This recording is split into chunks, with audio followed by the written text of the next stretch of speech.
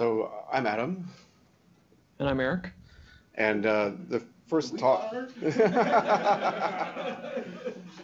The first subject is the some sort of overview of architecture and roadmap, sort of where we're going, and sort of a big picture kind of thing. Sort of seemed like a good place to start the conference. And I think the key is that this isn't supposed to be like a lecture. I'd like to try to get some participation. So if you have comments or want to say something or think that we're crazy and we drew some picture on the slide that looks really dumb or whatever, raise your hand or let us know and we can expand it to a larger conversation. This is open source, right? We're probably wrong, so tell us when we're wrong.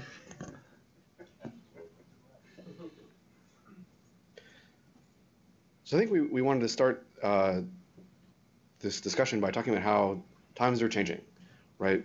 If you compare the way the world is today to the way the world is 5 years ago, when Chrome launched as a product, the world has changed a lot. For one thing, there are like a lot of positive changes in the world. Like browser compatibility is like much better. We have a lot better standards that are like actually tell you like how the platform is actually supposed to work, and it's actually a feasible thing to like implement the browser by like going through the standard like line by line and like transcribing the algorithm in the spec to like code, and you run the code and it like works, and you can like render web pages, and that's like an amazing thing, and that's really fantastic for browser compatibility. But the big thing that's changed in these 5 years is the rise of mobile. If you look at charts of where usage is going, it's all the growth is in mobile. And we're really excited about that, but it means that we need to change some of our thinking. Instead of thinking about monitors that are 30 inches wide and machines that have 64 cores or whatever you have much smaller screens and much less compute power. And how do we use those resources efficiently to create great experiences and a great platform that developers can use? So I think one way to think about this is you could ask, like, who are the Joneses? This is an American idiom. I'm not sure if people outside the United States know this expression. Okay, so there was a comic strip called, do you remember what it was called? Keeping Up with the Joneses or something like that. Anyway, the concept of the comic strip was that there were these two neighbors, and on one side of the fence, this guy had this like green grass and all this like amazing stuff, and the other guy, that was the Joneses, and the main characters in the comic were on the other side of the fence, and they're always looking over there and like trying to keep up with the Joneses.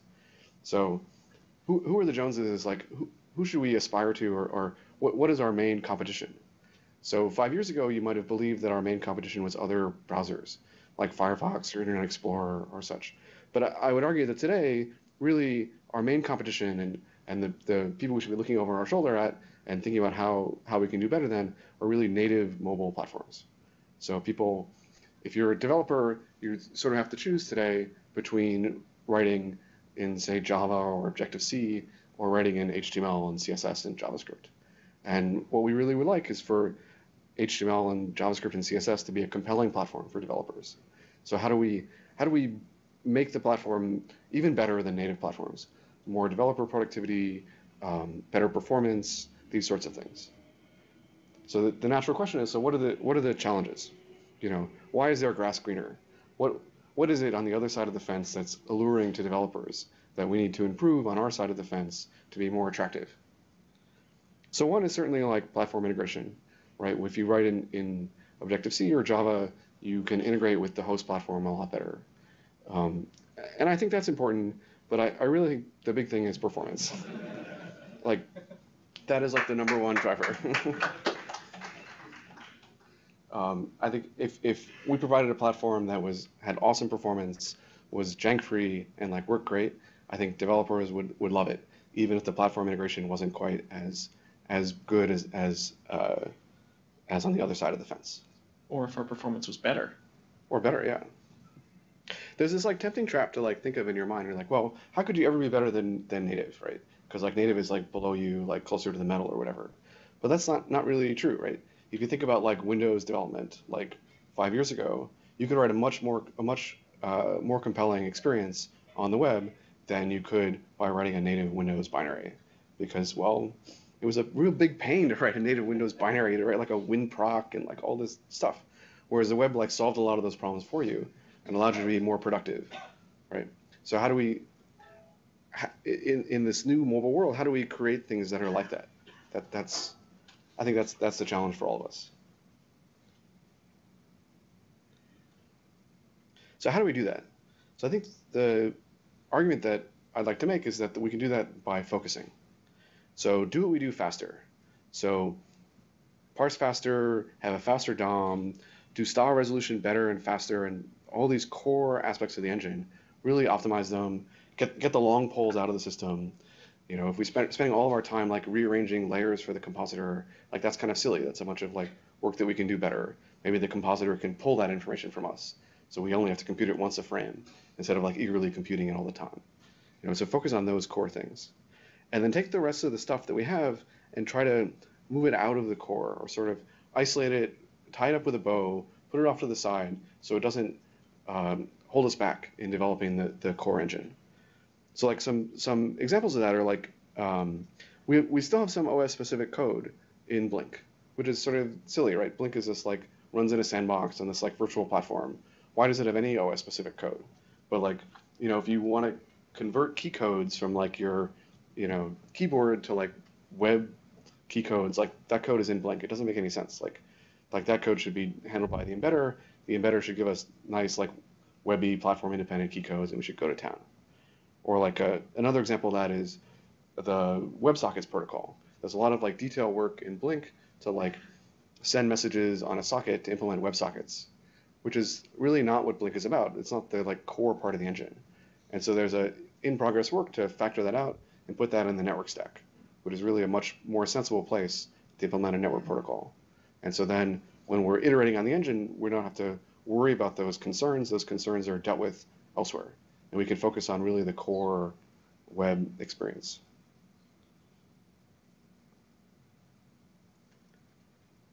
I should pause and do you buy this argument? Do you think I'm crazy? Yes and yes. I mean, sometimes crazy is good. Sometimes crazy is crazy. Yeah.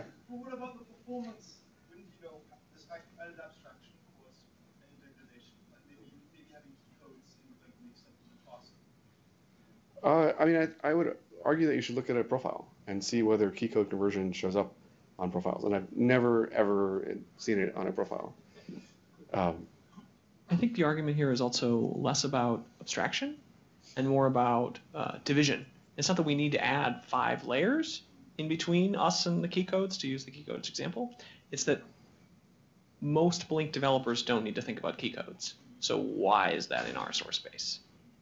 That's more the argument. And key codes is, you know, it's already pretty isolated in platform, but there are other things like the editing code that reaches all throughout rendering, which just probably doesn't belong there. Or like sometimes it actually, you can think of it as a better architecture. Like moving the WebSocket code out of Blink into the network stack means that it runs in the browser process, you know, with the rest of the network code. Like why do you have to jump into the render process just because historically the WebSockets protocol was implemented? It doesn't make any sense, right? So a lot of this is like being released from design pressures that we had in the past and being able to like put things in more natural places. Adam, do you think that's because we no longer have to support, like, WebKit was an engine that was used by multiple browsers.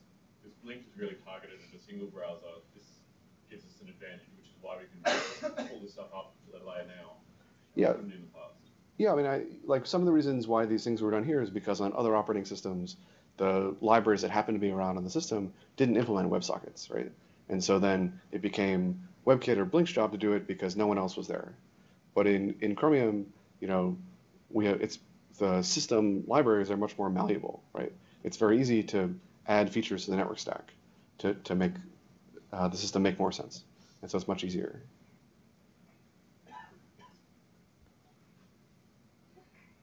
You didn't talk about raster.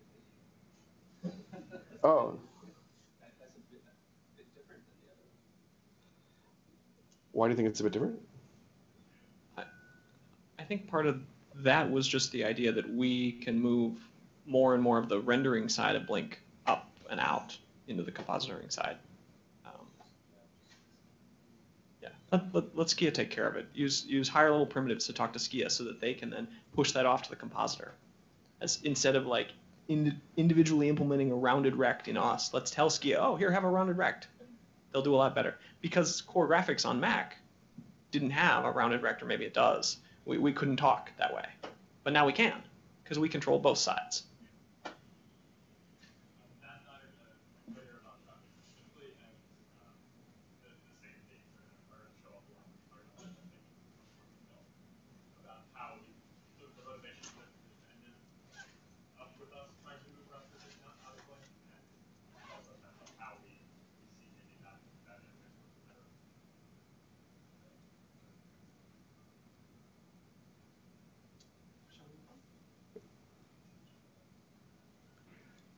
So we've made some progress.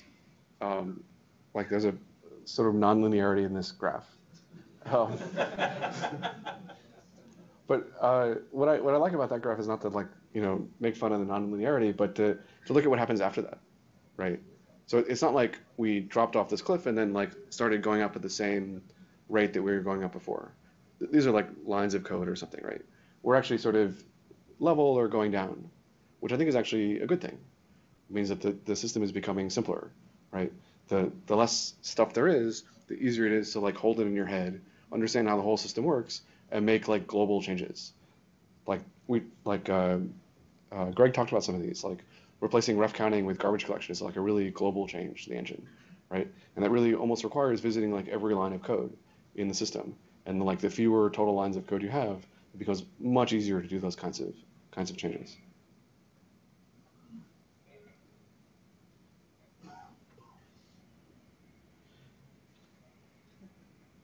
So here's my attempt to draw a dependency diagram of Blink today.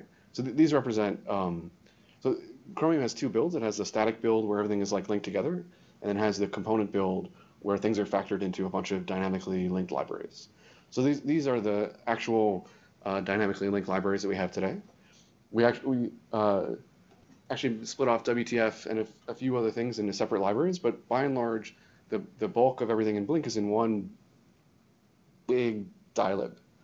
And what that means is that really we haven't done a good job of understanding our dependencies and factoring the code cleanly. Like we have in our mind a diagram of how the different parts of the system relate to each other, but if you actually like dig into it and see what's actually going on at like a linker like low level, those pictures in our mind are not actually quite right. And because of that, we can't actually like pull apart Blink into different pieces. It really has a giant circular dependency in it. And so I think one of the things that I would like to see improve about the architecture is to make our mental model of how the system works match the reality of how the system actually works. And one way to do that is to like actually make this dependency diagram real and like have the linker enforce it. So actually seal these different layers out into different dynamically linked libraries, and then your thing won't compile on Windows if you violate the dependency diagram. And so then this will match the reality of how we think the system works. And so there's some ideas in here that I'm sure you like are familiar to you, like the idea of these different modules. So if we actually could link the different modules as different dynamically linked libraries, that would mean that that we would really understand the connection between the core rendering engine and these different modules. So right now, a bunch of the modules have these like backdoors, like media stream, like hooks into like media HTML media element, and like has this like tight coupling. Whereas if we could actually separate it out and link it separately, then we would have a much better isolation and understand that. Which means that then you can take one of those pieces and you can replace it with something else. You can make it way faster. You can do radical changes when you actually know what your dependencies are. Today, like platform has backdoors into core, and modules have backdoors into bindings, and this is almost what we can do, but not quite. Go for it. So we like to actually even go further, and this is not what you see today, but we like to further divide what we have today as the core directory and do really crazy things like take the XSLT support, pull it out of core, maybe rewrite it in Ruby. Take the editing support and rip it out of core. Lua would be a good choice. Accessibility should have a real API to talk to the underpinnings of Blink. The inspector should be moved. It's, largely moved, but it should be moved even better. And you see then a core that has holes compared to what today. A notable exception in core is also the loader. Right now, we do all the loading in core, but as I think was just on BlinkDev yesterday, we're talking about pulling some of that out so we can share that between Blink instances. Anyways, this is a ways in the future, but this is where we'd like to go, or in this direction.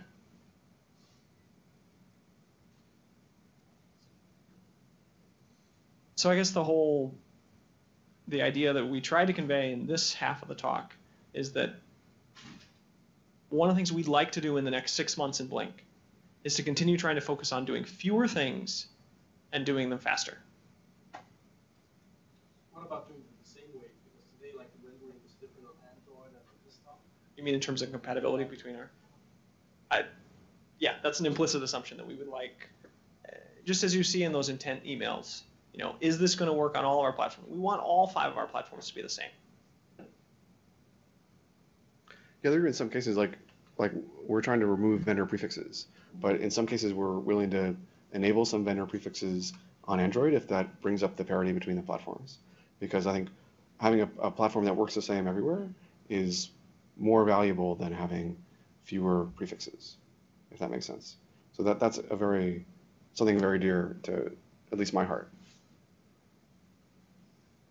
So we're going to talk in a second, extending Greg's discussion of our roadmap, what we see us doing, at least those of us who sit inside the Google organization, in the next 6 months or so, or longer. But maybe we should talk a little bit before that about what we showed for architecture. Does this jive with the general consensus in the community that this kind of division is a good thing? Yes, I see head shakes. Anyways, this is what we're working on in San Francisco, and I presume as much in some of our other offices, and we'd like to see more of that in the community and want to be supportive of that in the community. Making things simpler to understand so that we can move faster, so that we can make the things that we do understand faster. I think part of that is also as was sort of hinted at in this slide, once you have some understanding of the boundaries between these different pieces, it becomes much easier to refactor them.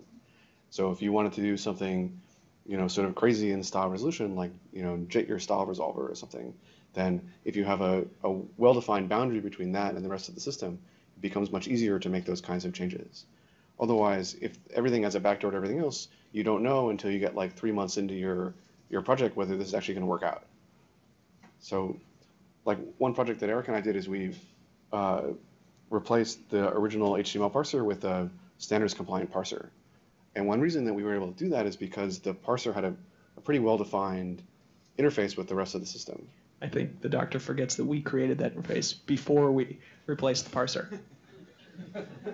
So I guess what I'm arguing is that we have a lot of technical debt to pay back because of years of other constraints that no longer apply to our project. And paying back a little bit of that now allows us not only to do the short-term big performance wins, but also allows us to think even further than we can today with our really constrained, really incestuous directories. I have a question. Yeah.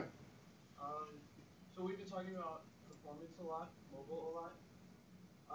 I'm wondering, maybe we should mention correctness as well. I'm okay with not mentioning it in the sense that maybe everyone is expected to have their part in correctness. Sure, that makes sense. But right now, there's a lot of places where we just are not correct yet, especially in the rendering. And I feel like it's worth pointing it out and mentioning that it seems the direction you're going will be really nice also from the perspective of going towards unit testing. And if I would like to hear what other people say. Personally, I think unit testing can help us a lot in terms of correctness and reducing our reliance on layout tests, which not only are a little bit hard to get to test things correctly, but they're also a bit of a burden to maintain and change when you need your refactors and feature changes. So I just want to point that out.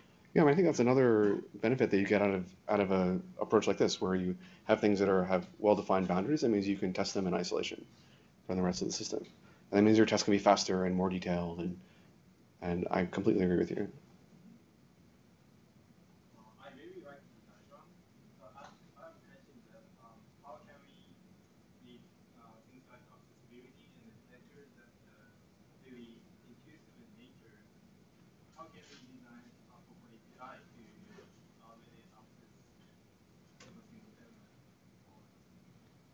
systems like that need two sides. So the inspector already has some of this today.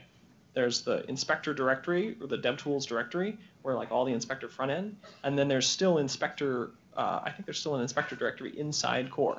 And you need both sides. You need something to be exposing the API as well as something to be consuming the API.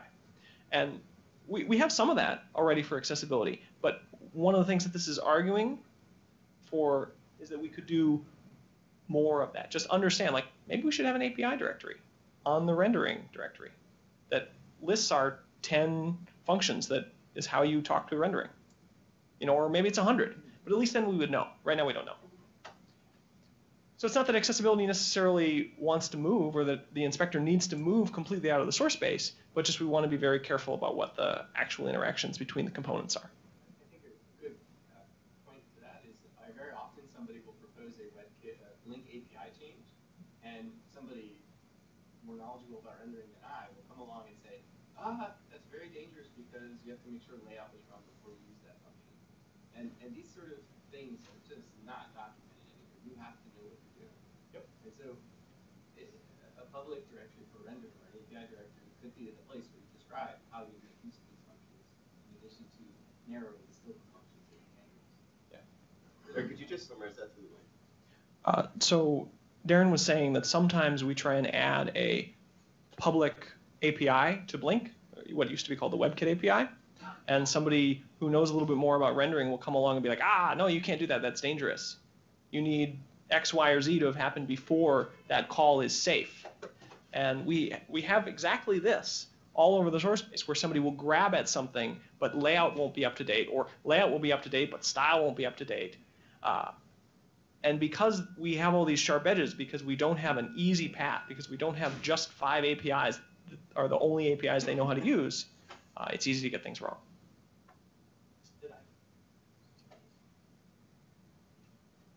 So I don't know how long we've used, but we should move on to roadmap. So we try to divide this up into 3 sections. These aren't necessarily ordering. These are some things that are already in progress that people are working on. Obviously, it's a big open source project. Lots of people work on lots of different things. But we're excited about web components. We're going to have a lot of talk about web components in these 2 days, making them fast. There's a lot of edges in the engine where the engine just wasn't designed with web components in mind. So we need to iron out a lot of those. We're doing that soon. We have a whole team working on animations. We would like, as Tom was saying, to integrate better with our auditor brethren up above. There's historically been a big divide between those who are brave enough to go work on WebKit and those who, would rather not deal with that stress. And now that we maybe don't have as much of that stress, we could integrate a little better, talk to each other better. And so we'd like to integrate better with the compositor up above us. The font system currently has 4 different platforms, all inside Blink. They're all written differently, and they all are broken in different ways. Emil and others are working on helping fix that. We want to keep removing stuff, and as we've talked about a lot in this talk, we'd like to break the modules down better. Yeah. Oh, sorry. Can I suggest perhaps also some focus on like cross-browser compatibility, cross-browser testing, so that other browsers are actually react the same way, the same HTML. So it's interesting that that's the 3rd time that's been brought up in this talk. So that's telling me something, that maybe we aren't talking enough about compatibility. It was surprising to me. We have an internal conference every year for Google called ChromeConf, where the Chrome team meets with a bunch of other teams. They fly in. And one of the things I learned from that, from the 50, 100 people that I talked to, was that they all said the same thing. All the web devs from all the various app teams, they said, "Can you make it faster? Can you make it faster? Can you make it faster?" I didn't hear a lot of, "Can you make it behave more the same with Firefox?" But I agree. I think that's implicit. We should be identical to the specs. Yeah, I think we're taking some of that for granted. Like as I said in the first slide, one of the things that's gotten a lot better over the last 5 years is compatibility. And because the W3C is like more of a going concern and people are participating and engaged there and their test suites, and I feel like we're doing a good job. I'm sure we can do better, but I feel like that's not the biggest pain point that developers are complaining about at the moment. Maybe if we take our eye off that ball and we'll slip and developers will be sad. So we should try not to take our eye off that ball. Can I ask about testing? I mean, we have trillions of layout tests, and they're kind of a one-size-fits-all approach to testing. And I'm wondering if a lot of this, especially near-term refactoring, if different types of testing and test infrastructure is part of that picture. Because like I feel like for a lot of modules right now, if I wanted to write a unit test for a function, there aren't any good examples to follow. There aren't any good examples. You're right. And that's all historical constraints that are gone. So LGTM, please write more tests. Yeah, so as a concrete example about that, we drew this diagram of all these different dilibs, and so last night I said, oh, I should try this and see if this is total crazy. So I wrote a CL that created a platform dilib that has one thing in it, and the next thing I did is I wrote a test for that class because it was the clock class. I don't know if you guys are familiar with the clock class, and the clock class never had a unit test, but it's an inherently unit testable thing, right? It has a start function and a stop function, and it tells you whether it's running. So you can write this and so as part of this, I think naturally by better separating the concerns and instead of having one giant ball of wax, you have a lot of smaller balls of wax, it becomes much easier to test. Balls of steel, yes. That sounds wrong. Dimitri. A lot of WebCore's design 10 years ago was for licensing concerns. It was the big LGPL bucket. And we don't have that problem anymore. So we can split it up into lots of little pieces. KHTML did not come with unit tests 10 years ago. These days they probably do. We should have unit tests. We do actually have unit tests. I know we have some, but we should have 30,000 unit tests instead of 100 or 1,000 that we have today. But I mean, unit tests are not just taking your system and slapping on unit tests, right? To have a good testable system, you need to think about how the pieces fit together so you can test them in isolation, right? Otherwise, every unit test will be like a web frame impl unit test, right? Which is not what you want. There was a hand in the back.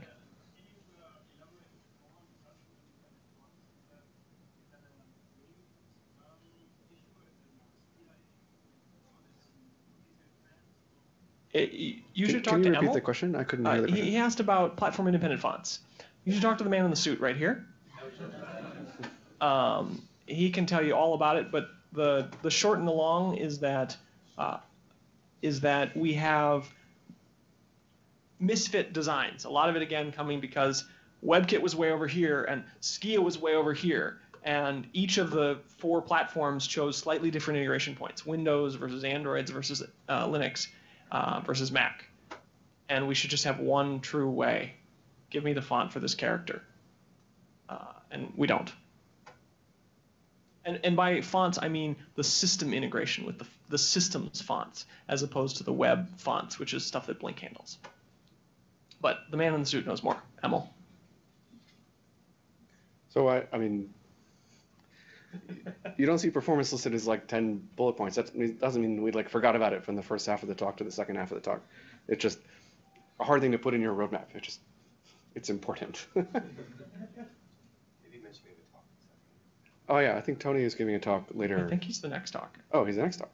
Oh, maybe that's mobile. 2 more. Okay. So more medium-term stuff. SVG needs Z ordering.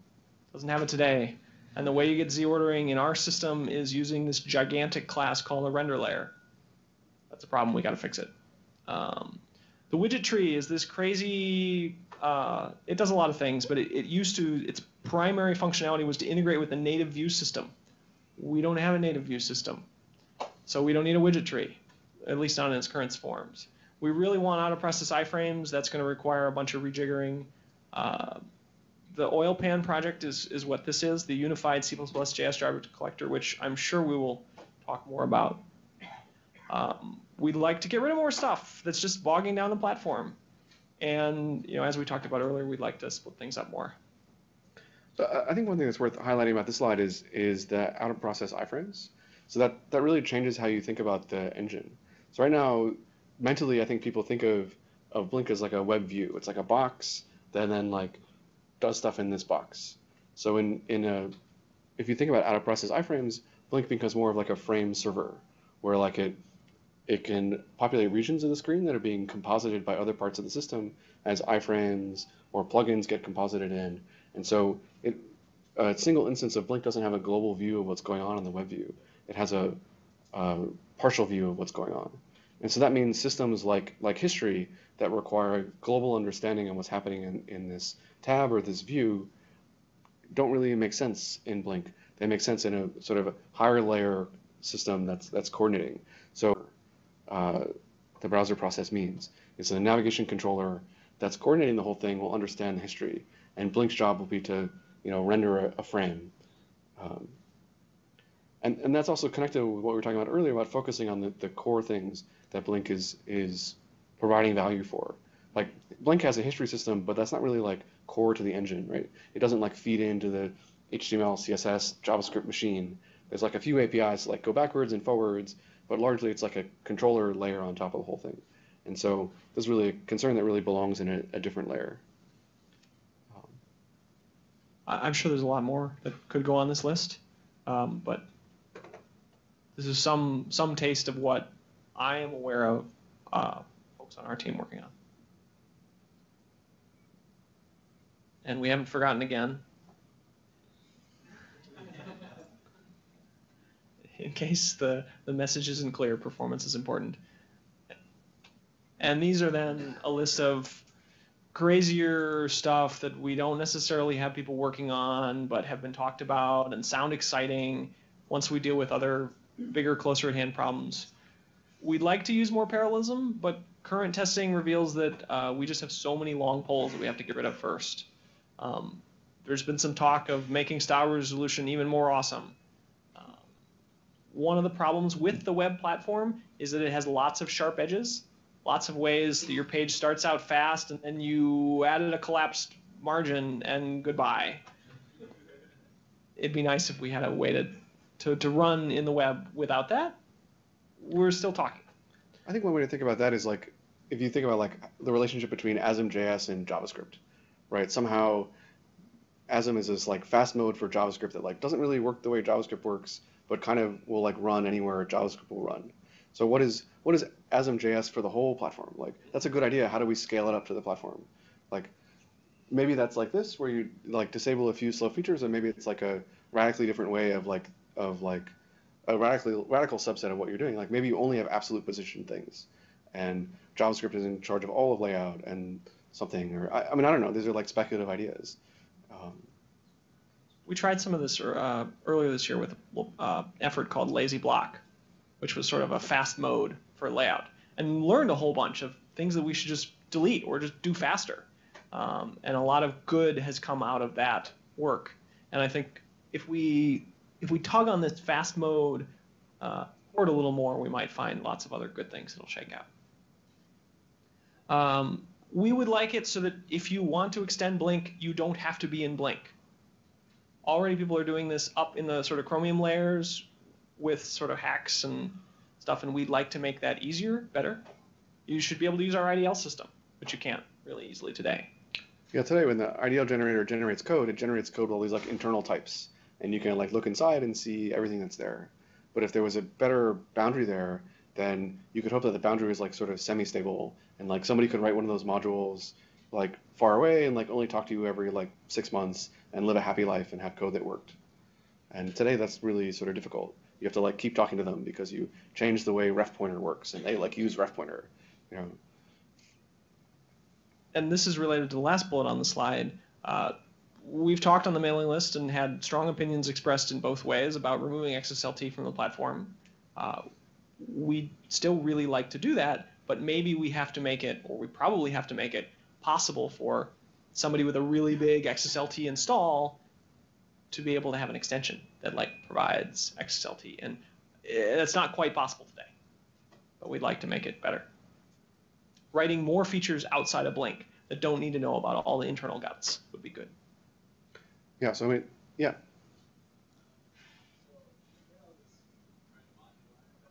Yeah.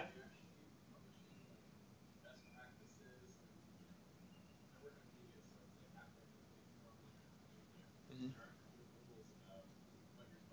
Yeah.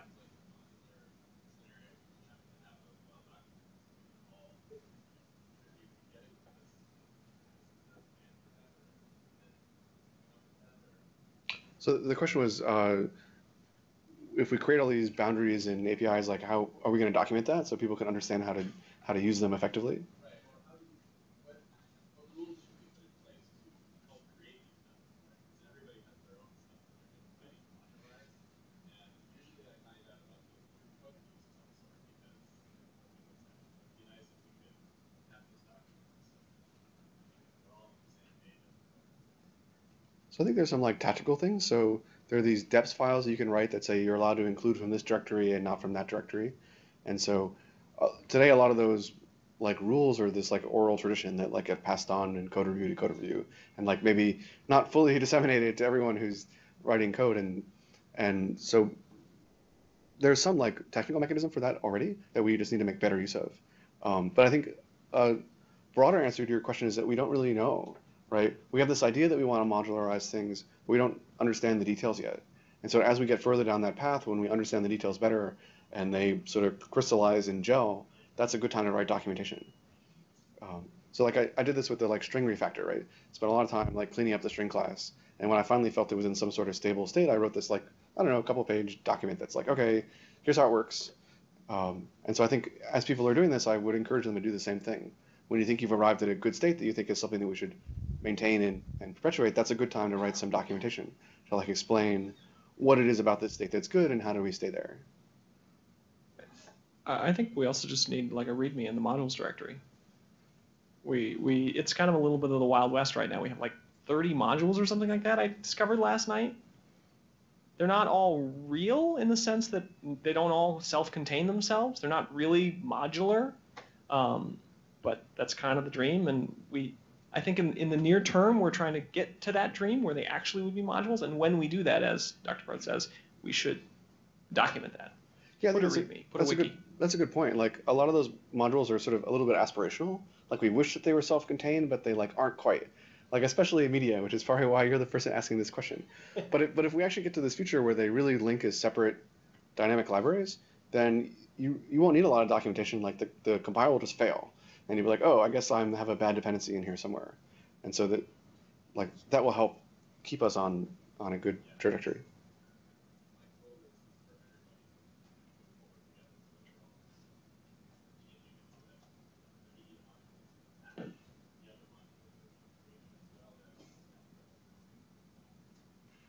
I think we should also just talk more today and tomorrow, and I think we should write a doc.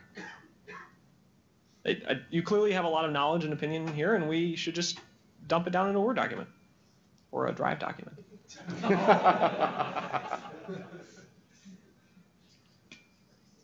Yeah. On a related note, I think a lot of the conversation is great, and especially putting stuff out of Blink because that's really cool out there.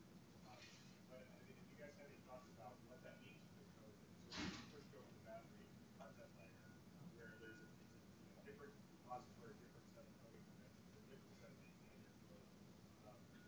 I wonder a little bit about, this is the BlinkOn conference. We're talking about pushing code out of Blink. Is there a content shell conference? I mean, I would like there to be a content shell conference. I think the culture of different parts of the project is a little bit different. Like we have a good open culture, and I'd like to see that spread throughout the broader Chromium project. So hopefully, if the people and the code travel together, maybe that means the culture will diffuse more and people will be more excited about that sort of thing. It need not really be that big of a division here. This is a conference of people who care about the web platform. Yeah. Where the code actually lives is sort of a separate matter. My goal would also not be to necessarily just throw you over the wall, but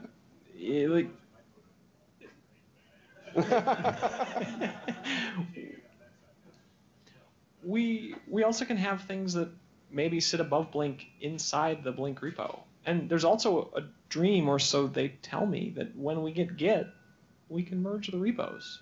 That's another thing that's sort of missing from the medium term timeline, is that we would like to see that happen, or parts of that happen. What that means for culture and lots up in the air, but You have to rename all your files with underscores or something. I don't know. So yes. I don't know how we're doing on time. I think we came to the end of the slides that we prepared. So maybe, Yeah. So I agree that performance is a top goal. In talking with some web developers really recently, they pointed out some deficiencies in the platform compared to, say, what's native app. For example, you get lower level access to image decoding for apps that are trying to get huge images. And in the WebKit world, you have to first get your change into the HTML spec, and then after that, you go ahead and start it. And there's been some resistance in adding some of these features to even what WebG editors draft to because they haven't been true now. So can you comment a little bit on the intent mechanism for Blink, and what the goal is to be able to prototype stuff like this that is really needed by some web apps, but it's difficult to motivate until it's actually implemented and then tested in the context of that. Yeah, I mean, this is like so the question is if you have an exciting idea for a new feature, even if it's like awesome for performance, how do you make it happen in the world? Like there's this chicken and egg problem with standards and implementers and all this stuff. And yeah, I mean, I think that's a hard problem. And I think one thing we try to do with the intent to implement and intent to ship system is to like add some sort of intermediate step where you can implement something and experiment with it without shipping it. And hopefully that helps bootstrap the sort of standard chicken and egg problem because you can say, look, I implemented it in a real engine, it like really works, like go turn on this experimental flag and you can see for yourself how much awesome it makes image decoding. But that at the same time, we don't want to race ahead of every other browser and ship all these features to the world and create this compatibility nightmare. We really want to bring all browser vendors together with us and have a coherent web platform. And so hopefully the two-step implement ship process helps that. Like in the end, you'll still need to evangelize your feature and convince other browser vendors that it's worth doing. Otherwise, you're not really building a web platform, you're building a Chrome platform.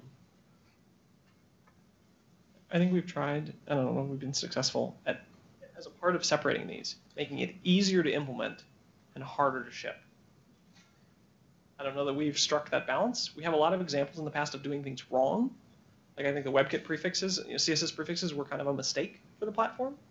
We'd like to avoid doing that kind of thing. But I don't know that we have enough good examples yet of doing it right. And so for you guys, hopefully you just implement behind a flag and get to be able to convince the wet WG that you've done it right.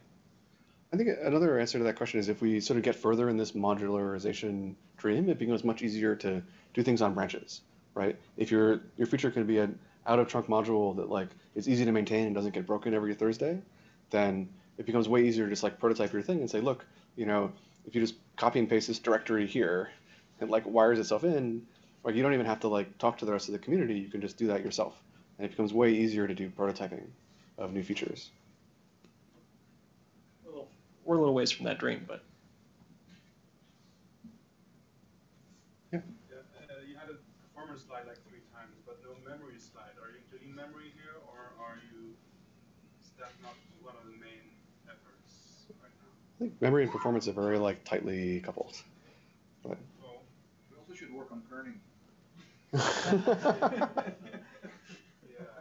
Yeah. Yes. So I mean, we recently went through this thing where we did a very like deep dive study on memory across the entire browser and try to like get the memory use down in M29 and M30. And I think we should continue doing stuff like that and working on memory. Like memory is funny. It's a little bit different than runtime performance in that there tend to be like big blobby things and then like this huge sea of tiny things. And so it's easy to become distracted by like the huge sea of tiny things. And really, the big wins on memory come from figuring out how to handle the few big things well. So like Tony sent an email to Blink Dev yesterday, I think, that was about sharing more cache information between processes. And while that's good for performance, it's also good for memory. If you don't have a separate copy of a font cache in each of your render processes, you use less memory because not everyone needs to know that the letter E corresponds to like this like funny squiggle, right? Like you only really need to know that once. And that thing is like, 8 megabytes of memory, per process. So it adds up. On Android, 20 on desktop. 20 on desktop. Yeah, so. But yes, memory is part of the performance solution. Well, I mean, what happens when they contradict? I'm sorry, if you contradict? Yeah. Yeah, I think we need to get better at that, looking at how much resources are available in the system and then using that to tune trade-offs between memory and performance. So like there was a CL that would try to add this like bit that was like, am I on a low memory device?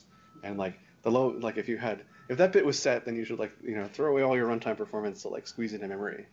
And I'm not sure that that's the best approach. I think something that's a smoother ramp is probably better, where we get better signals from the outside world that we're under memory pressure, or that the system as a whole doesn't have much memory, and then we use that to trade off things. We also can just assume that we're running on a low memory device, because that's not necessarily true today, but it's going to be true very soon. The growth curves are very different between desktop and mobile, and mobile's winning. What about battery usage? Something that we don't know a whole lot about, but there are people in this room who do. He asked about battery usage. Yeah. Yeah, I would like to learn more about battery usage. So maybe someone should do a talk today about battery if you know a lot about battery. We have all these like sessions in the schedule that are empty and would love to learn more about this stuff. I suspect some of the Intel and Samsung wizards in this room know a lot more about battery usage than the two of us do. We also like to measure that, so how can we do our video?